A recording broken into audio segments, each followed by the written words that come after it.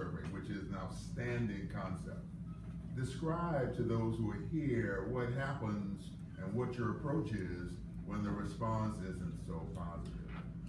It's a golden nugget. It's a golden nugget. I turn it into, okay, why is that customer not happy with the burn group? So very politely, we will go back to the customer and we'll say, sir, ma'am, do you mind, first of all, we look inside and say, do we have a complaint record of that customer? How come we didn't know?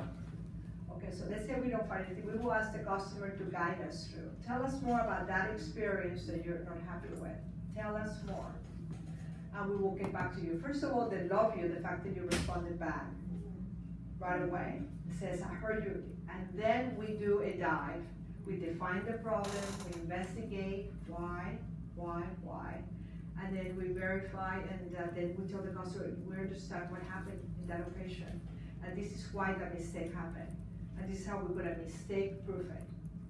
We love to mistake-proof mistakes.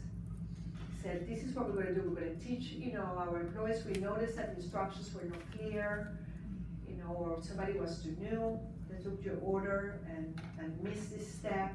But this is what we're gonna do. And we actually, it's a requirement that we investigate. And we become like Mr. Magoo's on and then, we don't make it we don't take it personal. We don't blame the employee that happened to. We keep it quiet and we investigate. And I really enjoy talking and sharing my story with you.